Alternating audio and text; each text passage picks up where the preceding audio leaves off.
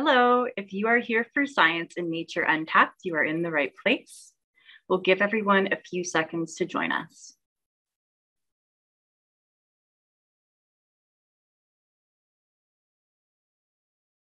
Perfect. So today we're looking at the breeding bird atlases, putting Canada's birds on the map.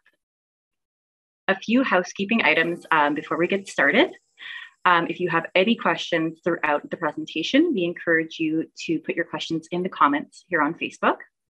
And if you are willing to share your location, we always love hearing where the viewers are coming from. So I'll give a countdown for your TV. 3, 2, 1. Gabe, it's all yours. So hello and welcome to Science and Nature Untapped, a free virtual monthly speaker series. My name is Emily Dureshi and I will be your host for tonight as Stephanie could not join us. To begin our presentation today, we'd like to make a land acknowledgement. So many of us are living on the unceded land and traditional territory of Indigenous peoples. We are grateful for the opportunity to live where we do, and we thank all the generations of people who have continued their responsibilities to Mother Earth since time immemorial. You'll notice that I did not mention what region we are in, and this is because we have viewers coming in from all these different regions. So you can go to nativeland.ca to explore what region you are in. I am right now on the traditional lands of the Haudenosaunee, more specific, the Mohawk people. If you are interested in learning more about the River Institute, what we do, our programs, we encourage you to check out our social media platforms. We have many events and education programs coming up. If you are interested in viewing the recorded version of this presentation today or untapped videos from the past, you can visit riverinstitute.com/untapped. Coming events next month for our speaker series, we will have the River Institute Year in Review put on by the River Institute, and this will be May 4th at 7 p.m. We hope you can join us. So much of our research and our events are put on because we have generous donors. If you are interested in making a donation to the River Institute, you can visit riverinstitute.com/donate. Today, the grand show, we have a presentation about the breeding bird atlases, putting Canada's birds on the map. Our speaker today is Dr. Catherine Dale.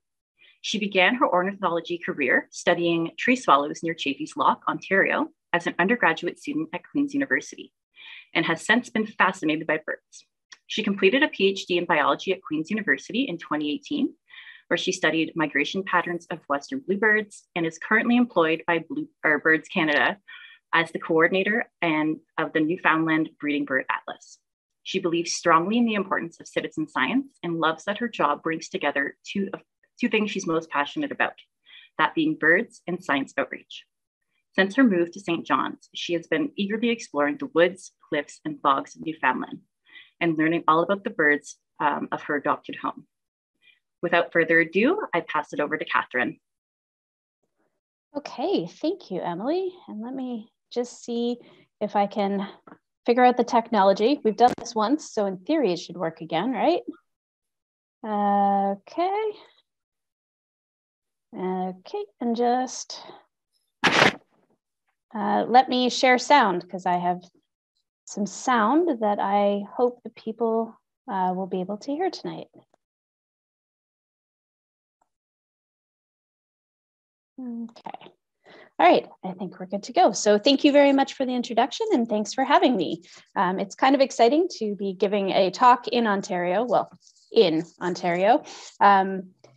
seeing as most of my talks lately have been to people in the Maritimes and in Newfoundland, but Ontario is my home and it is where I grew up. So Emily's done a great job of introducing me, but I'm just going to add a little bit more about myself. So you'll notice that I pretty much only have the one profile picture because I've used the same one that I sent to the River Institute. But I am an ornithologist. I completed my PhD at Queen's University 4 years ago now. And 3 years ago, I moved to Newfoundland to coordinate the Breeding Bird Atlas. And this started me on my way to becoming a birder. And some of you may think, what's the difference between an ornithologist and a birder? And I am here to tell you there is most definitely a difference. They are both interested in birds, but ornithologists are usually focused on one or two species of birds. So for example, during my PhD, I had two categories. If something was either a bluebird, in which case I needed to watch it, or it was not a bluebird and I didn't have time to deal with it. Birders, on the other hand, are very, very different. So when I started this job, I realized I could no longer focus on just one species. And the birders that I've had the privilege to work with here in Newfoundland know every single little sound they hear in the forest and every possible plumage variation for all of the species here. They have skills that I'm still only dreaming of. It also doesn't help that birds in Newfoundland often have different names. So shortly after arriving here, I was going out to a seabird island to work with a colony of Leach's storm petrels. And we were getting a ride out to the island from local fishermen. And as I climbed into the boat, he asked me if we were going to look at the turs. Now I know that turs are thick-billed and common murres, but that wasn't what we were going out to look at. So I said, no, it's the Leach's storm petrels. And he said, the what now? And I said, the storm petrels. And he said, I have no idea what you're talking about, or at least I think that's what he said. So we went back and forth for quite a while because I knew that he knew the bird I was talking about. He had more experience with them than I did, but I couldn't come up with the right words. And it turns out, in case you ever need to know this, that Leach's storm petrels are called carry chicks or Mother Carey's chickens here in Newfoundland. So we did eventually work out what it was that we were going out to work with. And then the last thing I put on this list is that I'm a science communicator. Which is part of my current job, science communication and outreach, but it's also something that I really, really enjoy. And it's a skill that I started to develop during my PhD when I studied these guys, Western bluebirds. Probably some of you are familiar with the closely related Eastern bluebird, and probably many of you are aware that these guys nest in nest boxes. And because of this, among other things, they are extremely, extremely popular birds. People love their bluebirds. A lot of people put up nest boxes in their gardens. They keep an eye on how the birds are doing each year. They look for them to come back each year. People love bluebirds. And what that meant for me is that working with bluebirds in a populated place like the Okanagan Valley meant that I got a lot of attention. So people were often asking what it was that I was doing, especially when I was trying to catch bluebirds. It was very common for people to stop and ask what I was up to. And so communicating the research I was doing became just a necessary part of my life while I was in the field in the Okanagan. And ultimately, it landed me my current job, which is working for Birds Canada. And again, many of you may be familiar with Birds Canada. We are a nationwide science-based bird conservation organization. Our tagline is that we are your voice for birds. And our mission is to advance the understanding, appreciation, and conservation of wild birds and their habitats. And we do this through conducting strong science and establishing partnerships with government, both federal and provincial, as well as other NGOs and industry. But we also do it through programs that employ citizen science volunteers. And so this figure is mind-blowing to me every time I read it. Each year, Birds Canada programs engage the skills and supports of more than 70,000 volunteers nationwide. So that's 70,000 citizen scientists going out and collecting information about birds. So citizen science is a term that gets thrown around a lot these days. Some of you may also have heard it as community science. That's also becoming common these days. But basically what it is public participation and collaboration in scientific research. And it's sort of taken off over the past decade.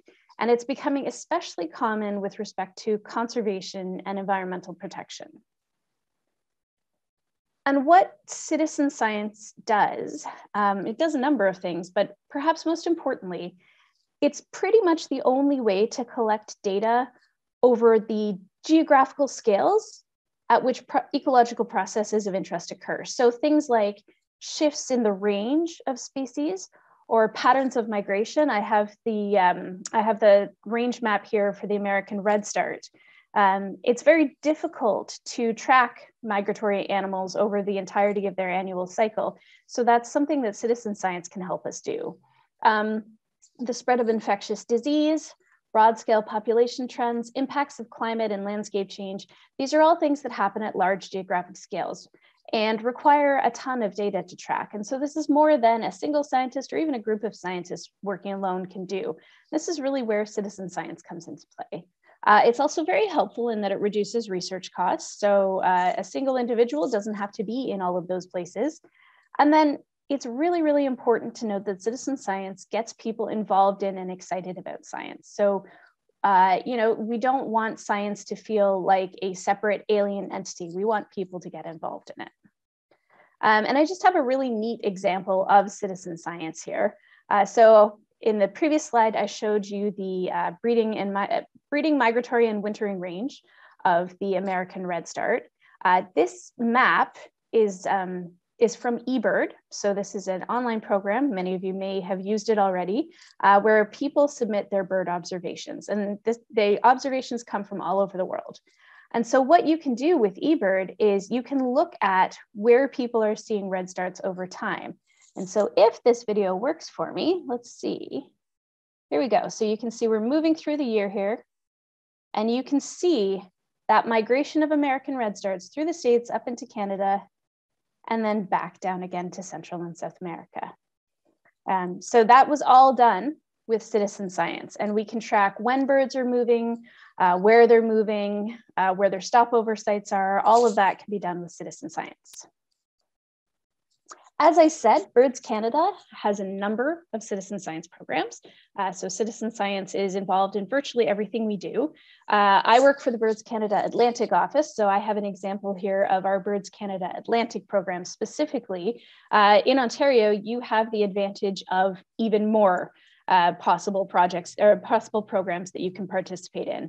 So we mapped them out here by the birding skills that are required, as well as the level of fitness that's required. And that ranges all the way from Project Nest Watch, which is actually a national project. And essentially it's just a collection of data when people observe bird nests. So if you happen to observe say a robin nest on your porch, you could submit that data to Project Nest Watch. And we're interested in things like, when was it built? Was it successful? What's the timing of the nest? And that information is used to develop breeding ranges for the birds that breed, the bird species that breed in Canada.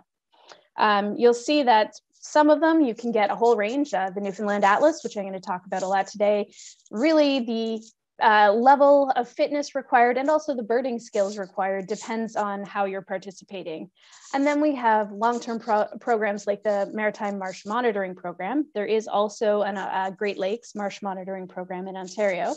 And those do require a fair bit of birding skills because you're identifying birds mostly by ear. But today we're going to talk about atlases. And so as I've been introduced, I am the coordinator of the Newfoundland Breeding Bird Atlas. I will say up front, there is also an Ontario Breeding Bird Atlas happening right now.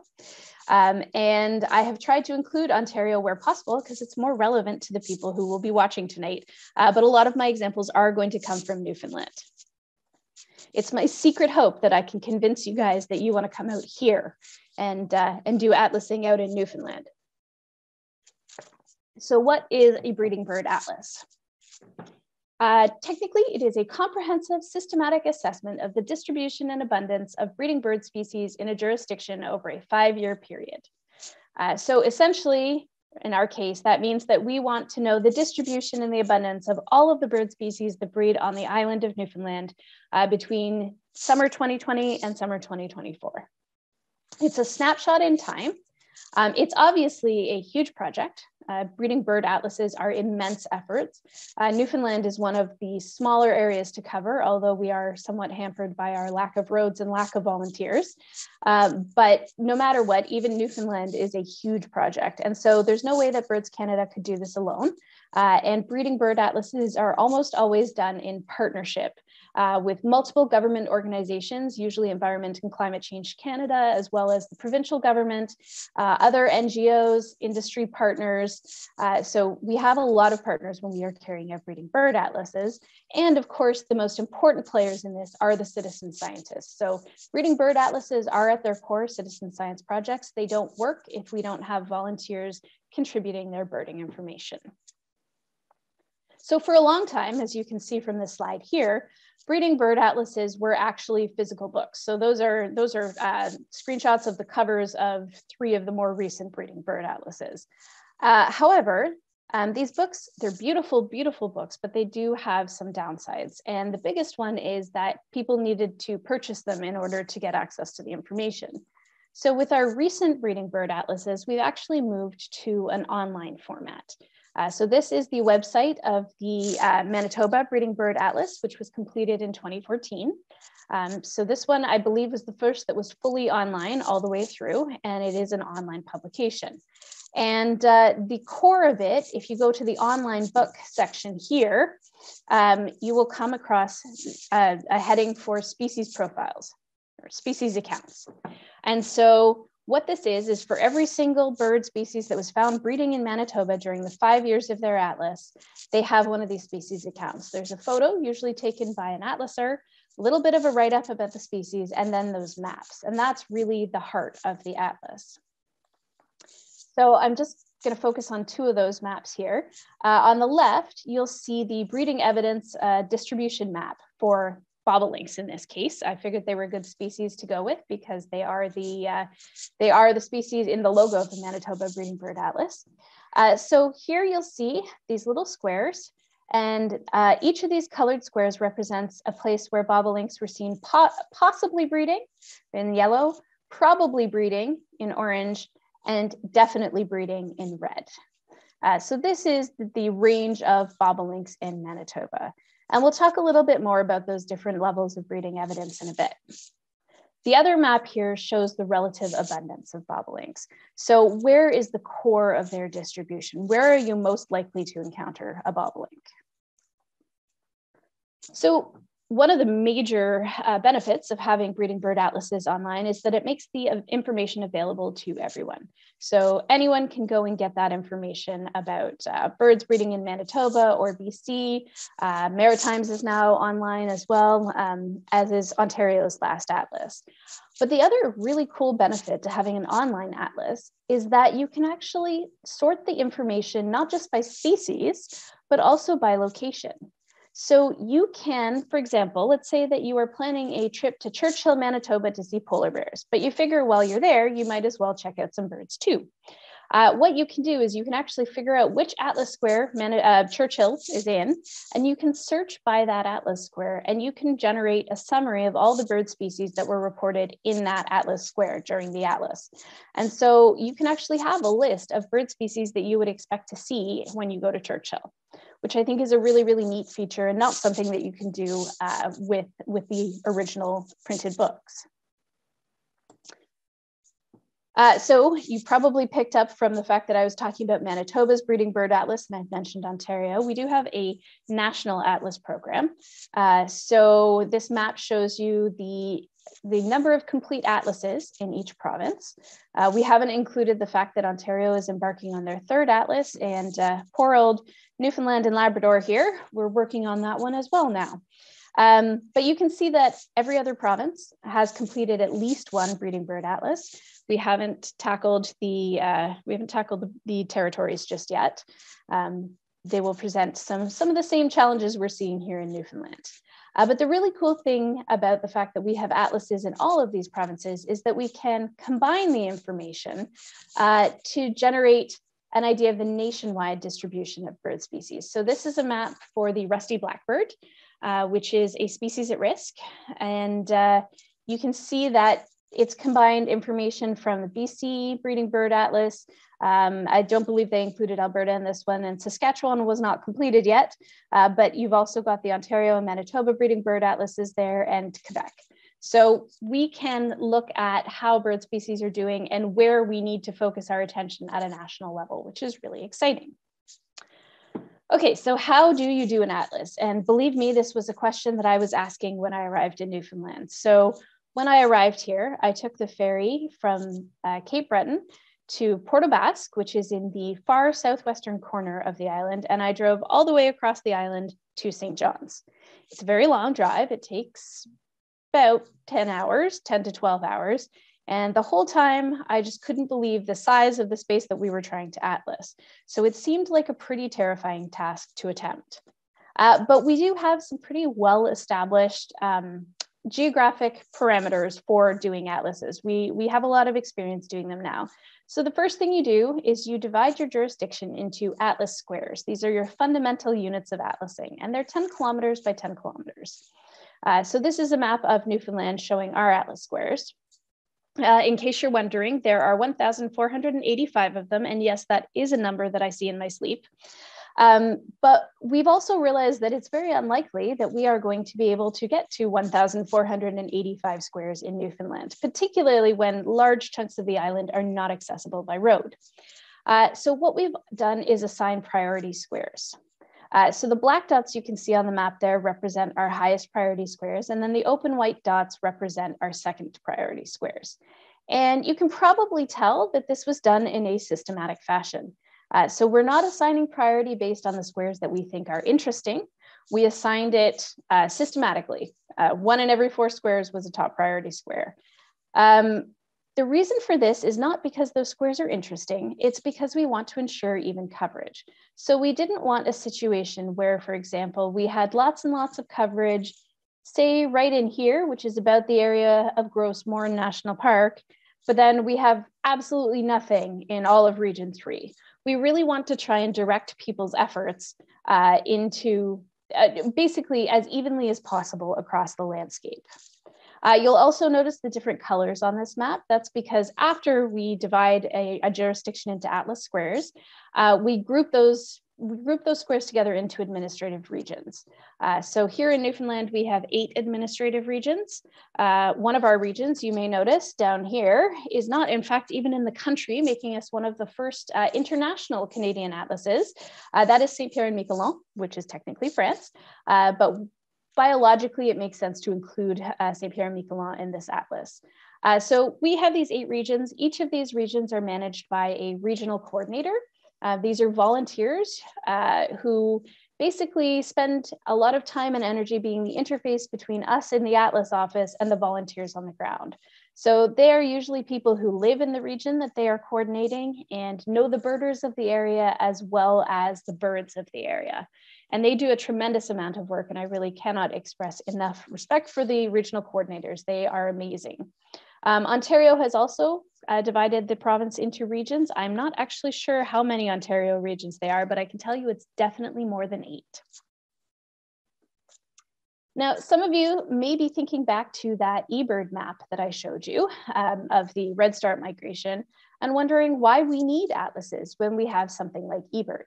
So eBird is a free program run through Cornell University in New York, and it does essentially what an atlas does. So it's a place for people to report their bird sightings, and that information becomes publicly available. So eBird is incredibly, incredibly helpful, but there are some differences between atlases and eBird. And the main difference lies in the distribution and the evenness of coverage. So the organization of effort. So this is a picture of a boreal chickadee. And this is the eBird map for boreal chickadees. It's a little bit blurry, but I think what should stand out to most of you is this big hole in south central Newfoundland. This hole is common to most of the eBird maps for the island, and largely that's because there are very few roads in there and very few birders.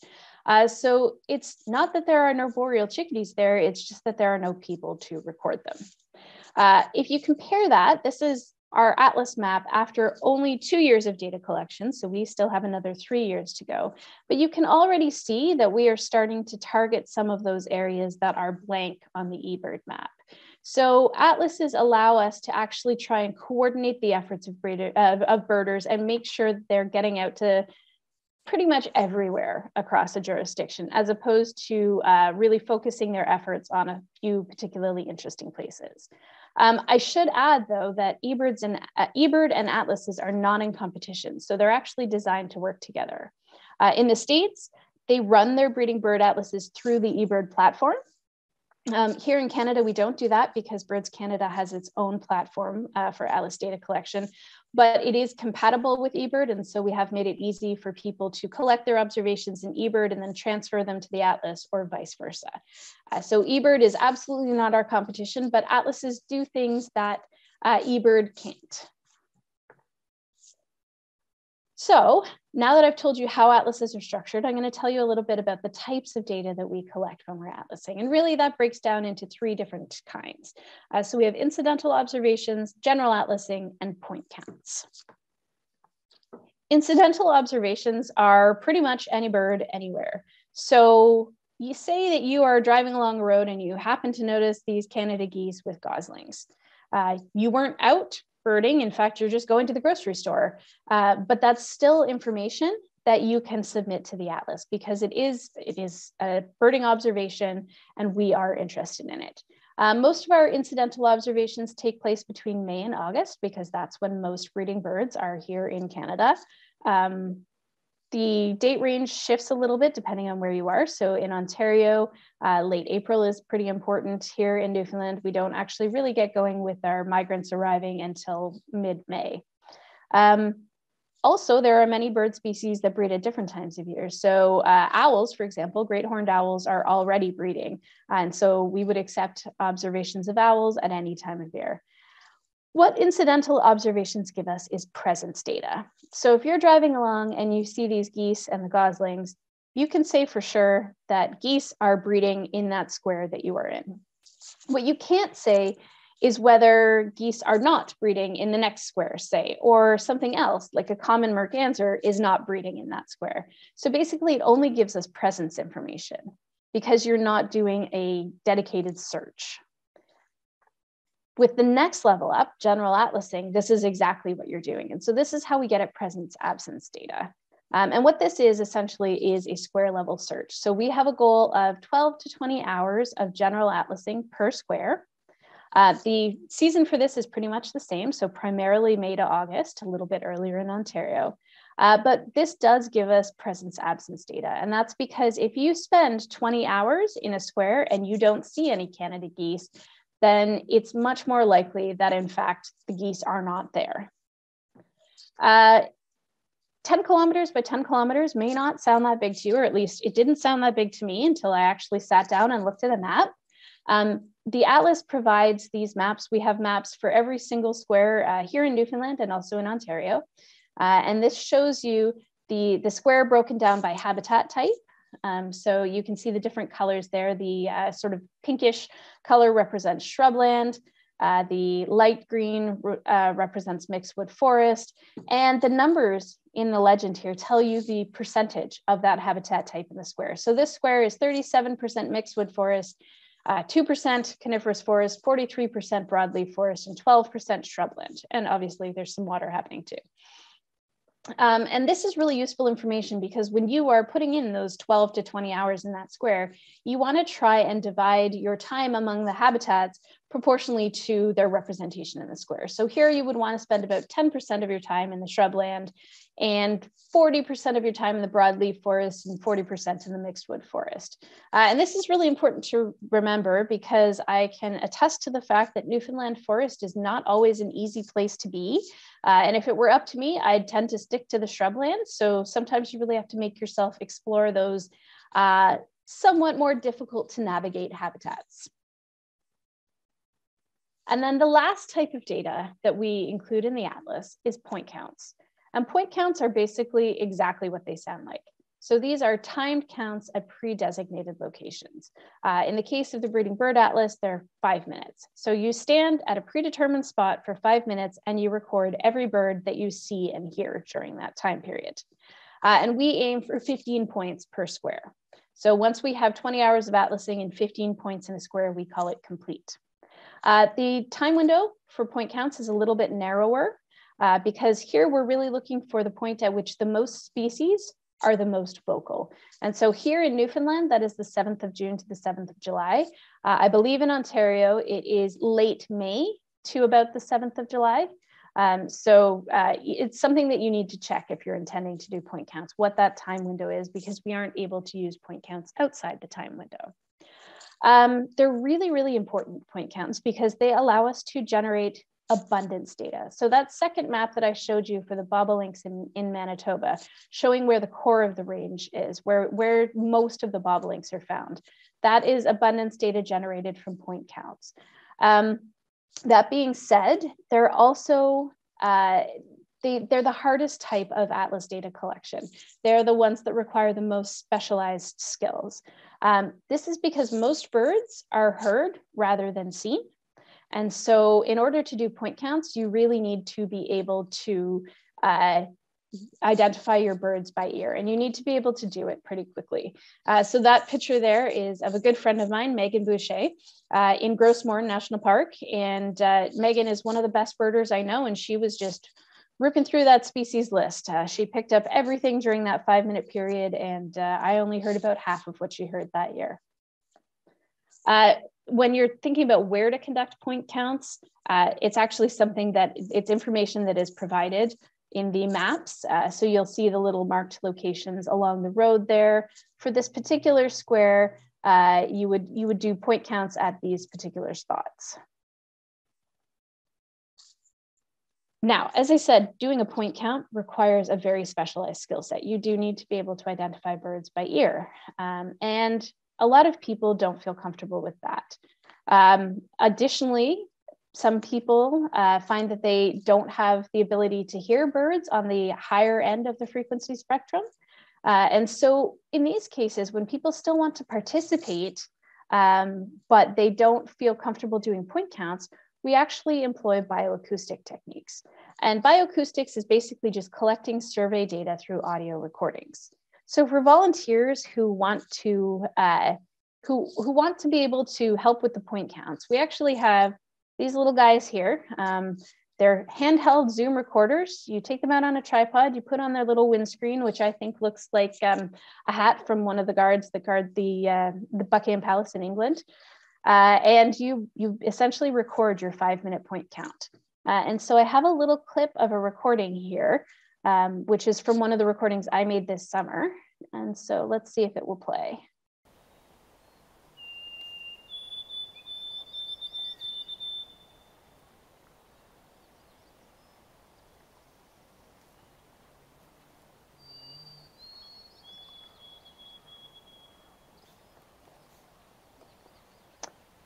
Okay, so I'm not, hopefully you at least heard the white-throated sparrow there. I'm not entirely sure how loud that was for people. That is our white-throated sparrow. But if you can listen to this recording very closely, there's also a crow calling in there, a yellow warbler, I believe another warbler, and right at the end, there's a chebec, which is the sound of a yellow-bellied flycatcher. So we can use these recordings to essentially collect point count information after the fact. The other type of bioacoustic device we use is called an autonomous recording unit, and that's what my colleague is putting on a tree here. Essentially, this is a little recorder that you attach to a tree or to a fence post, and you program to turn on when you want it to make recordings. So unlike the handheld Zoom recorders, you don't actually have to be there to use an ARU. You just tell it when you want it to turn on and off, and you leave it there in the field and come back and pick it up a week later, a month later, a year later, and you'll be able to collect your information. That's really useful, particularly in places that aren't accessible during the summer. So in areas with ice roads, for example, you can go out in the winter, put up your ARU, it'll be there all summer collecting your information, and then you can go back the next winter to pick it up. Okay, we're going to hear the white-throated sparrow again. Okay, and then the last thing that I wanted to mention about atlas methods is that they don't work for all species. So there are some particular kinds of birds, for example, nocturnal species like the great horned owl you see there, or secretive marsh birds like the sora you see there.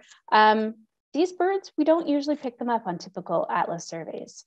And that's, well, I mean, for obvious reasons. So nocturnal species are difficult to pick up because most people aren't out birding at night.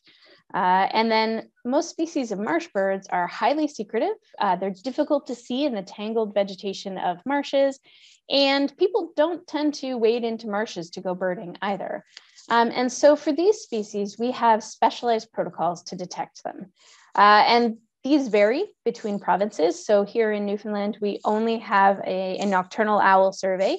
In Ontario, there are both marsh bird surveys adapted specifically for the atlas and owl surveys adapted specifically for the atlas. But these surveys generally involve two things. First, you are largely detecting the species by sound rather than by sight. So it's really an auditory survey. And then the other thing is, to increase our chances of detecting these secretive species, we do use playback of species songs to try and elicit a response. So for example, for the marsh bird survey, it might involve playback of Sora song, which is maybe going to work here. It's thinking about it.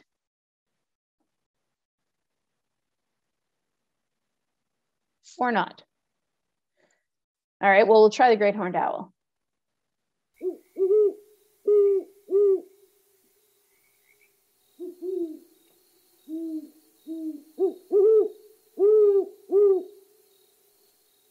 So great horned owls are sort of your quintessential owl species. They sound exactly like you think an owl species should. The sort of mnemonic that's used for them is "Who's awake? Me too." And a lot of owl surveys involve playing great horned owl calls, as well as saw-whet owl calls, boreal owl calls, to try and elicit a response.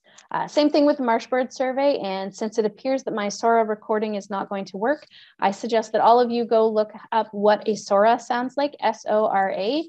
They sound like somebody at a party laughing slightly hysterically. That's what I always think of when I hear a Sora. It's a very distinctive sound. Okay. So we've talked a lot about how we collect atlas data, but I also want to touch on what data that we're collecting. And this is one of my favorite things about atlases, because my background is in behavioral ecology. I study animal behavior. And so one of the things that I really, really like about atlases is that there is an aspect of behavior. We're not just interested in what birds people are seeing and where they're seeing them. We're also interested in what the birds are doing. Because with each bird observation you enter, you're also entering a breeding evidence code. And really, observations are mostly only useful to the atlas when there is this breeding evidence associated with them. So what do I mean by breeding evidence code? Well, there is a standardized set of codes. You might think that the only way to prove that something is breeding in a particular location is to go out and find a nest. But that's not actually the case. In fact, there are many, many other codes that indicate confirmed breeding. So for example, something like this black and white warbler here with a mouthful of food, if that bird is carrying a mouthful of food, then it's taking that food somewhere. So we can say that that bird is for sure breeding in that location, even if I don't stay and watch the warbler to find out where the nest is. Things like singing, like you can see in that savanna sparrow there, they are slightly less sure evidence of breeding. So that would be possible breeding. We know the bird is singing, likely to attract a mate. So there's a good chance that they'll end up breeding there, but it's not confirmed breeding evidence. So you can see that there are sort of three categories here, or four, if you count observed. Observed just means you see a species, but it's not in the right habitat for breeding. We then have two types of possible breeding, multiple kinds of probable breeding, and then lots of codes that indicate confirmed breeding. And all of the confirmed breeding codes are 2 letters. So I'm not going to go through them all tonight, but I will just give you examples of each kind. So the first type of breeding evidence code is just this X for observed. So there's a species and you see it, it's there, but it's not in suitable habitat. And so a really good example of this is a ring-billed gull hanging out in the parking lot of your local supermarket. Chances are it is not breeding in the parking lot of your local supermarket, but you did see the bird and you can report it to the atlas with this X for observed. For possible breeding codes, there are only 2. One is habitat, which just means a bird is in the right habitat, but the other one is singing. So as I said, when birds sing, they're essentially advertising for a mate. This also includes other kinds of sounds that birds might make that are associated with breeding. So for example, drumming of grouse or the winnowing display flights of snipe. So our example here is this very, very enthusiastic bay-breasted warbler singing his little heart out. So that would be possible breeding. When we move up to probable breeding, there's a whole range of behaviors, but a really good one is the agitated behavior or alarm calls of an adult in suitable nesting habitat during the species breeding season. And the example I have here is a greater yellowlegs alarm calling. And some of you may also recognize this photo from the slides that the River Institute put together. This is one of my favorite species in Newfoundland, and my favorite thing that they do. Even though they are a shorebird and they look like they have absolutely no business perching in trees, they've got these long wobbly legs. Nonetheless, when they are alarmed at your presence, and they are very easily alarmed, they will sit at the top of a tree and they will alarm call at you endlessly.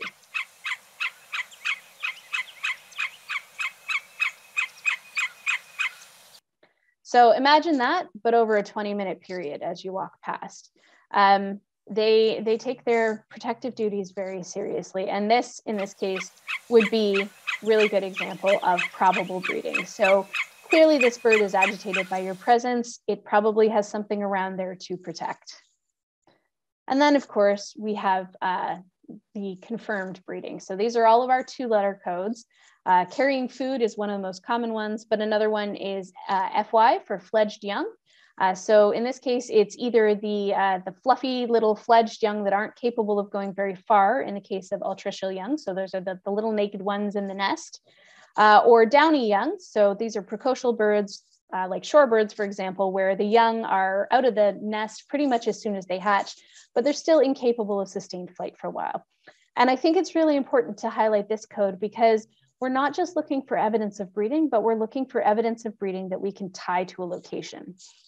So if, for example, you were to see an immature bald eagle, that's definitely evidence that some bald eagles bred successfully that year. But because those birds can go long distances, we can't necessarily say that that immature bald eagle that you're seeing bred within that 10 kilometer by 10 kilometer square. So it's really important for us to be able to tie the breeding evidence to a particular location.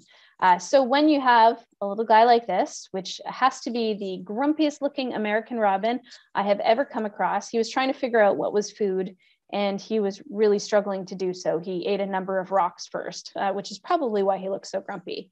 But this guy clearly is not traveling very far in this state. He's not undertaking sustained flight. And so we could put him down as FY, confirmed breeding. We know that he fledged relatively nearby, and robins were definitely breeding in that square. Okay, so moving on from what data we're collecting, some of you may be wondering about data quality. And this is something that does come up in citizen science overall. And that's because we have people who are not necessarily trained as scientists collecting information for us. And so we do need some kind of way of checking the data to make sure that they are doing things correctly. And so we do have a lot of checks and balances in place with atlases. First thing is that you'll get different types of questionable codes, essentially, where you try to put the information into our database, and the database will say to you, no, I don't think so. And that includes invalid codes. So for example, NB means nest building. If you were to say that you saw a brown-headed cowbird nest building, that would raise some flags. And that's because brown-headed cowbirds are nest parasites. They do not build their own nest, they just lay eggs in other birds' nests. So it's extremely unlikely that you would see a brown-headed cowbird building a nest, and that would get flagged when it went into the database. Then there are also what we call improbable codes. So these are not necessarily things that can't happen, but there's something up with that code that causes the data to get flagged. So a really common one is NU, that stands for nest used.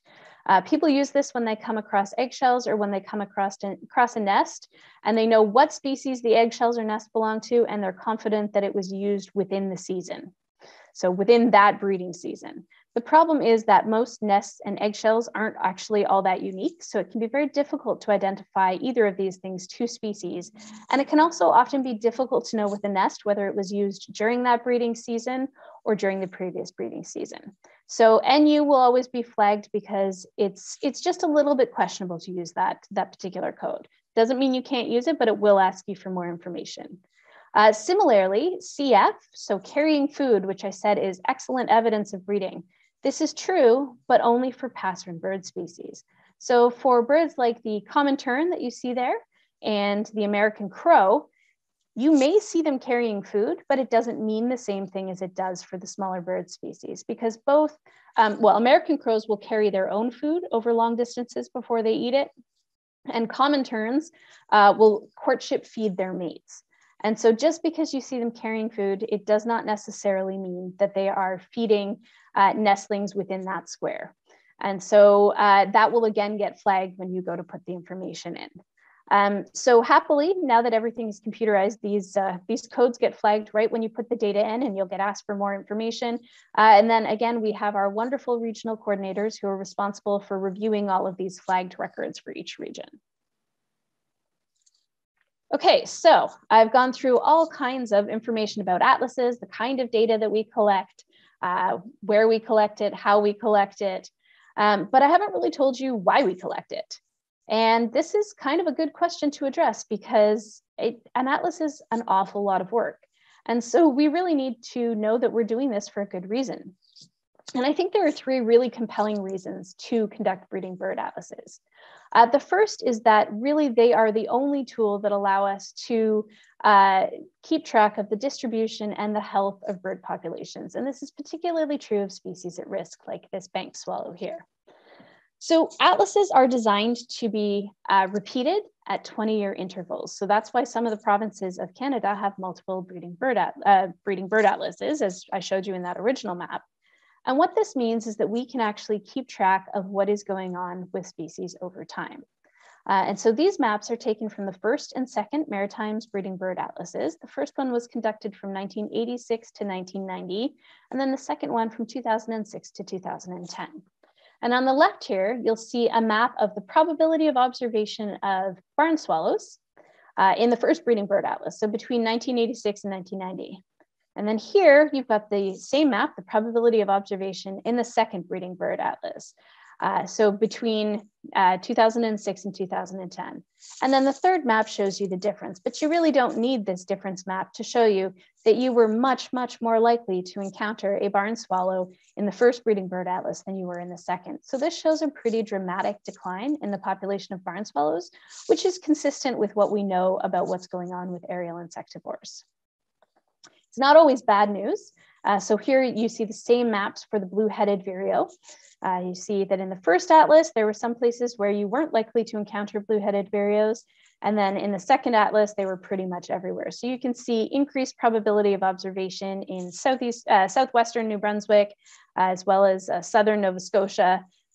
So sometimes we see increases in populations as well. But without things like breeding bird atlases, so these systematic, carefully designed, rigorously done scientific programs, it's really hard to keep track of these large-scale changes. And this doesn't just tell us about what's going on with birds, because birds are actually excellent indicator species. They're found pretty much everywhere. They're easy to see most of the time, and they're sensitive to environmental disturbances. So they can tell us about what's going on with the ecosystem. Another major benefit to atlases is that they are an invaluable conservation tool. So we need data before we can make informed decisions about policy, about land management. We need to know what's going on. We can't know what's out there, and we can't know what we're losing or what we're gaining if we don't have that data. Atlases also allow us to determine critical habitat for species at risk, so we can really target our conservation efforts. And then the last really important thing about atlases is that they're an excellent outreach tool. So they're a really, really good way to get people outside and enthused about birds and contributing to a really important scientific project. And on that note, I'm going to finish off just by mentioning the 2 breeding bird atlases currently underway in Canada. One, as I've alluded to, is the Ontario Breeding Bird Atlas. This is the 3rd Ontario Breeding Bird Atlas. They had their first year of data collection last summer, and they will be running until 2025. And so they have yet to get a lot of results, but I just wanted to highlight some of the neat things you can do when you have multiple breeding bird atlases. So for example, for bald eagles, if you look at the map of squares where they were observed from Atlas 1 to Atlas 2 to Atlas 3 there, you can see a dramatic increase in the breeding observations of bald eagles. And this is really reflective of the species comeback after DDT was banned and eggshell thinning stopped being such a problem. But you can see it very clearly when you compare those three atlases. Perhaps less good news story, this is a purple martin here. And if you compare the atlas maps from the first, second, and third atlas for purple martins, you'll see a dramatic decline and also range contraction in purple martins. And this is, again, reflective of the decrease in aerial insectivores that we are seeing across the guild and across the continent. So we're not entirely sure what's going on with aerial insectivores or purple martins specifically. There are some theories, but you can certainly see how atlas data will help us track that decline. And now, of course, I'm going to talk about my pet project, which is the Newfoundland Breeding Bird Atlas. And we started in the summer of 2020. Just as a quick note here, if you're trying to launch a major citizen science project, don't start in the middle of a pandemic. It's not the best time for it. That being said, we have been doing incredibly well. We've got some amazingly dedicated volunteers. And even though this is our first atlas, and so we're not able to make those comparisons that are so interesting for the Ontario Atlas, I think that there are still some very, very good reasons to do the Newfoundland Breeding Bird Atlas, most of which are just that Newfoundland is important for birds. So we're known for our seabirds. We're the seabird capital of North America. This, of course, is an Atlantic puffin. So we have the biggest breeding colony of Atlantic puffins in North America, just down the road from me in Witless Bay. We are also home to the largest colony in the world of the Leach's storm petrel, or as you may remember me mentioning earlier, the Carey's chick. So actually, Canada and Newfoundland in particular have 50% of the global population of Leach's storm petrels. And the biggest colony is on a place called Baccalieu Island. So this is St. John's here. This is Baccalieu Island on the Avalon Peninsula, but right up at the top there. So in 1985, the colony on Baccalieu Island hosted a population of 6.6 million birds. So that's an incredibly large colony of Leach's storm petrels. However, we are seeing massive declines in Leach's storm petrels. So surveys of this colony 20 to 30 years later show a 50% population decline. So that's 3.3 million storm petrels on Baccalieu Island that have just vanished. And it looks like breeding populations of this species are plummeting across the Atlantic. And we're not really sure why. We do know that chick survival, so Leach's storm petrels breed in burrows, and we know that their chicks survive the breeding season really with very few problems. So it's almost 100%. Most chicks that hatch make it out of the burrow. However, we're not seeing as many of the adults coming back. So adult survival from year to year appears to be about 80%, which is incredibly short for a long-lived seabird like the Leach's storm petrel. And so currently work is ongoing to figure out what is going on with these guys. It doesn't seem that predation in burrows is a big problem, but it could be that they're suffering from shifting food resources. So as fish populations in the sea are moving, it could be interfering with their foraging abilities. Another major issue is artificial light attraction. So petrels are often attracted to the lights on the offshore oil rigs near Newfoundland. Also, sometimes when they come out of the burrow, they're supposed to follow the light out to sea. Some of them get confused and they actually follow the lights onto shore. And so we do in fact have a puffin and petrel patrol here in Newfoundland where people go around and retrieve these birds from the streets of Witless Bay and other coastal towns. I guess I should add that the Leach's storm petrel is actually currently being considered for listing by CSIWIC, so the Committee on the Status of Endangered Wildlife in Canada. We also have some unique subspecies here in Newfoundland. So this is a gray-cheeked thrush. Gray-cheeked thrush, the species is distributed throughout North America, so all the way from Alaska to Newfoundland. However, the subspecies we have here in Newfoundland is genetically distinct. And so we're interested in preserving them. And in 2005, biologist Derek Whitaker, who now works for Gros Morne, was asked to formally evaluate the population status of the gray-cheeked thrush in Newfoundland. And because birders were saying that there weren't as many of them around, but it's hard to say quantitatively what was going on.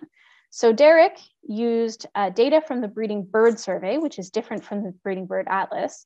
And he found that, they were relatively common on surveys up to 1984. But unfortunately, after 1984, breeding bird surveys essentially stopped being done in Newfoundland. And so there just was no information from after that. So birders were saying we're not seeing as many of these guys, suggesting there was a decline, but there was no data to quantitatively back that up. However, in the early 2000s, Canadian Wildlife Service worked really hard to restart the breeding bird survey in Newfoundland. And Derek had more information to work with. And so 5 years later, in 2010, he came back and looked at this population again. And what he found is an almost 95% decline in coastal parts of Newfoundland over a 40-year span. So that's a huge decrease. So this bird went from being found on, at least 10% of stops on a breeding bird survey route to almost not being found at all. And so these guys are also currently listed as threatened provincially, and they are also being assessed by CSIWIC for listing. I just wanted to come on and say a goodbye to our viewers on Your TV Cornwall. Thank you for joining us this month, and we hope to see you again in May. Continue, Catherine. Thank you. Sorry, I promised you I'd be short, Emily, and apparently I'm not doing a short presentation. Apparently I'm doing a long one. See, you get me started talking about atlases and I just don't stop. I love it. Continue. I am nearly done. So I just wanted to highlight one other reason I think it's really interesting to do this kind of distributional survey, like the Breeding Bird Atlas here in Newfoundland. And that is to keep track of shifting ranges. So I think this is a great case study. The guy on the upper left here is a boreal owl. And boreal owls for ages and ages have been Newfoundland and Labrador's small owl. However, as of the last 10 years, we've started seeing this guy here, which is a northern saw-whet owl. They're roughly the same size. They fill the same ecological niche. So they eat small mammals, they nest in tree cavities, and we had our first breeding record for northern saw-whet owl in 2017, and since then they've been reported across the island. So it seems like we have kind of an invasion of saw-whet owls happening here, a definite range expansion for them. But concurrently, birders are saying, well, we're not seeing as many of the boreal owls.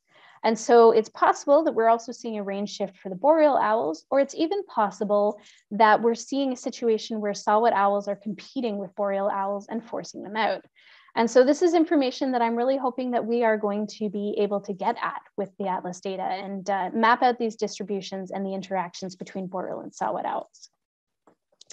So with that, I will just move on to my final plug to join the fun. So I hope that this has sort of explained how atlases work to many of you, and I hope that maybe I've piqued your interest in joining in on the bird surveying. So the example I have here is the Newfoundland Breeding Bird Atlas website, but I have also provided the Ontario Atlas website, and they both work the same way. If you want to join the Atlas, the first thing you have to do is register as a volunteer. So up in the corner of the website, of both our websites, you'll find a little login button. If you press that, it will take you to our database, which is called Nature Counts. You can see hosted on Nature Counts there. So it will take you to the Nature Counts site for that atlas. And what you want to do then is click on the sign up button. So even though we have separate atlas websites, all of our data entry is managed through Nature Counts. And the other thing that you can find on Nature Counts is these Atlas Square resources. So those maps of squares that I showed you tonight, those are available through Nature Counts.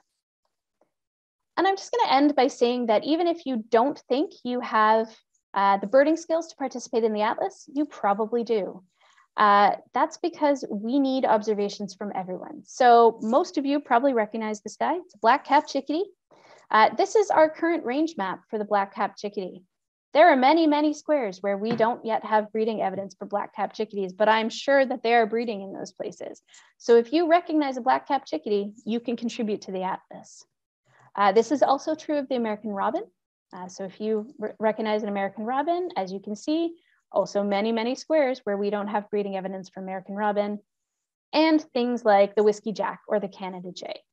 So this, obviously, I've been showing you the Newfoundland maps. I don't believe Ontario has these species maps made up yet, but the same thing will apply to them. So as long as you are only reporting the things that you recognize, if you're in doubt about what a species is, don't submit it. But if you know what you saw, then absolutely submit it. We really, really want this information from everyone. Other rules for atlasing are to bird ethically. So remember that we are not trying to bother the birds. We want to keep them as unstressed as possible. Make sure you get permission if you're going on private land. That's less of an issue here in Newfoundland, but very much an issue in Ontario. You need to be respectful of other atlasers, of the public. You need to be safe and you need to have fun. And I will also mention that if you are looking to learn a little bit more about bird ID, let's say maybe I've inspired you to come to Newfoundland, we do have on the Newfoundland Atlas website an entire series of webinars about the birds of Newfoundland, which you can actually watch on YouTube, which take you through all of the species of birds that you'll encounter here on our beautiful island. And I hope that I've convinced some of you to join us in putting Canada's birds on the map. Awesome. Thank you, Catherine. That was great. A lot of those birds were adorable, and some of them really did make me laugh, like that angry robin. Oh, he was so angry, so angry. That was my first thought, and then you said it, and I was like, yeah, it's pretty angry. We watched him for a while, and I mean, we were also hungry and being bitten by black flies, so he looked kind of how we felt at the time. And yeah, no, he was very frustrated by the number of things that were not food in his world. That's awesome. And this was a great segue into the first question that we have from our very own Marianne Perron. So she's wondering, what is the best way for someone who knows nothing about birding, but who is nonetheless interested to start getting into the learning? Excellent question. Watching our webinars, obviously. Kidding. You actually probably want to start by downloading the Merlin app onto your phone. So Merlin is an app from Cornell University. It's free. And what it does, so it's basically like a bird guide on your phone, but it also it has basically a find a bird function. So if you see something and you want to know what it is, it will ask you where you are, what the date is, what the bird was doing when you saw it. So was it on the water? Was it, flying around in the trees? Was it pecking around on the ground? It'll ask you roughly the size of the bird and some of the main colors, and it'll generate a list of possibilities for you. So that's a really, really great way to get started with bird ID. There are also, so we have a bird ID for beginners webinar, and so does the Saskatchewan Atlas, which I believe is available on the Birds Canada main website. So those are really useful because they take you through some of the main cues. So for things like considering size, considering context, color, and I cannot remember the fourth one at the moment, but there is a fourth one. So that's a really good way to get started as well. There are many, many phone apps you can download. I personally also like to have a paper copy of a field guide. I find that really, really useful in the field. So I would recommend, in particular, the Sibley guides. I really, really like. These are guides by David Sibley. He does amazing bird drawings and has a lot of useful advice. When you're looking at the bird, spend all of your time focusing on the bird, because birds leave, as it turns out. They do not stay still, they take off. Believe me, I have many, many, many photos of just like the edge of a feather or a bird butt or sometimes just a tree to confirm this. So spend as much time as you can looking at the bird, taking note of the field markings, and then go to your field guide. Awesome, thank you so much. That's great info. We also have a comment from Phil Ling. He says, thanks for a great presentation. He's going to head to the Ontario Atlas and he's interested in joining. But he is a beginner, but he's hoping that he can still be helpful, and he knows that this will be a steep learning curve. As well, he has a question.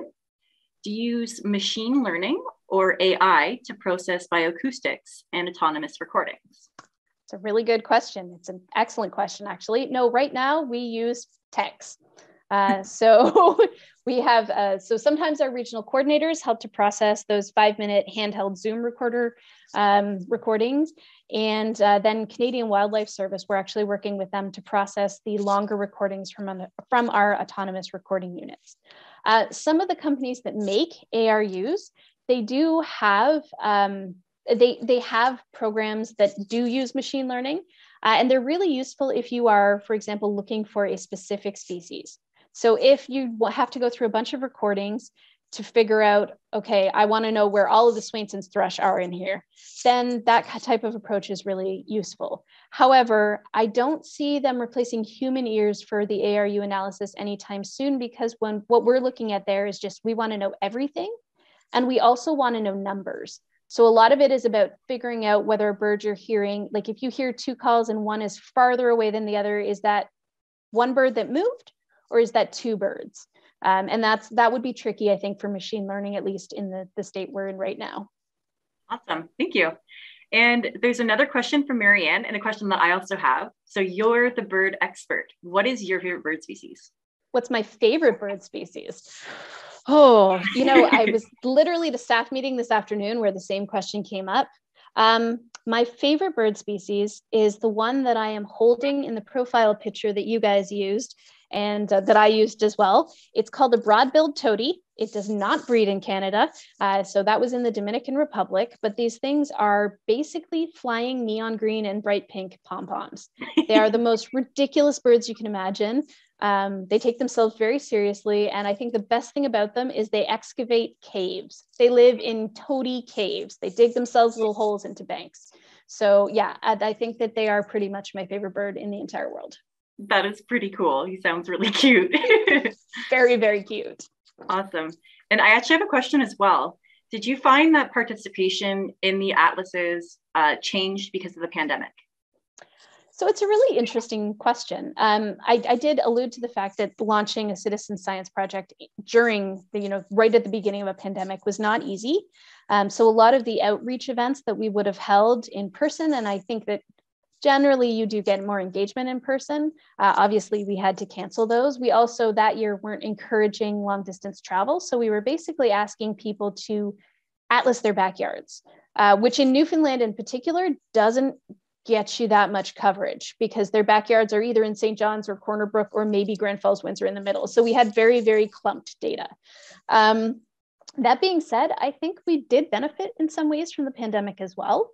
I think it's pretty well documented now that people got more into birding during the pandemic.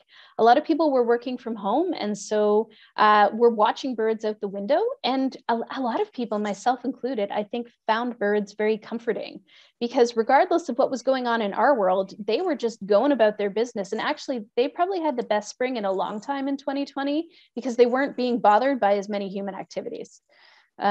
So for example, when all the beaches were closed, I'm sure the piping plovers were having a field day. Of course, nobody was there to record that, so I don't know for sure.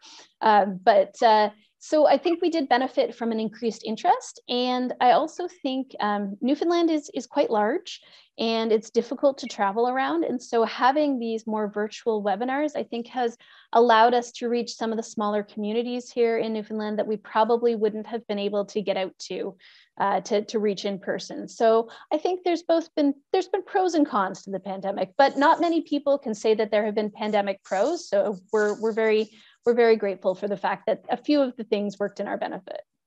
Awesome, thank you. And then I have a question as well. I know that there are seabirds in Newfoundland, but other than the seabirds, is the species composition similar to Ontario? Fewer species. Many fewer species. So we are entirely boreal forest. That's the whole province is just boreal forest, basically. That's our, so whereas you have a number of ecozones in Ontario, we really just have the one. Our species composition is also more similar across all of our regions than in some of the other atlases. So Saskatchewan, for example, the birds that they're seeing in the southern part in the grasslands are totally different than the suite of species they're seeing up north in the boreal forest. So for us, we do have a pretty homogeneous grouping of species. It is fewer species, but if you are a beginning birder like me, that is not a bad thing because it's a good way to ease yourself into the birding thing. And then we do have, like I said, those unique subspecies. So things like the gray-cheeked thrush and also red crossbill and a number of our other species. We have unique subspecies here. And seabirds, lots and lots of seabirds. So some of the most amazing seabird colonies you'll ever come across. Awesome. And then another question that me and Courtney came up with together. Do you ever pick up on other animals with the bioacoustics? Yeah, well, actually, when I was going through the recordings to find a good one to add into the presentation today, there was a recording that was almost entirely dominated by green frogs. That's all you could hear, just the green frogs. I'm pretty sure there was a Swainson's thrush like way in the background. So yeah, we do pick up on frogs. That being said, honestly, there aren't that many frog species here. So there's not all that much to get in the way of the sound that we're picking up with the ARUs. Thus far, we have not been able to find an ARU that allows us to record both ultrasonically, so that and within the hearing range, so that we could pick up on bats. I actually really wish we could find that, because it would be really, really useful to be able to use our data and contribute it to the bat projects that are going on across Canada as well. But unfortunately, it doesn't seem that one machine can do that yet. I think we'd like that here too. We have a bat biologist in-house here at the River Institute. So yeah, that would be awesome. Let us know if you come across that technology. Well, okay, technically I'm not fully telling the full truth here. There is an ARU that will do that. The problem is that it only records within our hearing range. It will only record in mono. It doesn't record in stereo. And because I was saying it's really important for us to be able to figure out if it's the same bird or two different birds, basically we need to be able to directionally place the sound. So mono recordings won't work for the Atlas, and there are no ARUs that record in stereo and also record ultrasonically that we've been able to find yet. So if I do come across it, I'll certainly let you know. Awesome. Thank you. So that looks like all the questions for tonight. We want to thank you for presenting at Science and Nature Untapped. And yeah, if you have any closing words. No, well, I mean, closing words, join the Atlas, and specifically the Newfoundland Atlas. I mean, we are really hoping that we'll get some Atlas tourists here. So come on out to Newfoundland. It's pretty amazing out here. But also join the Ontario Atlas and contribute to the Atlas at home. And thank you very much for having me. Awesome. So we'll take this time and say goodbye to our viewers, and we'll see you next month for our year in review.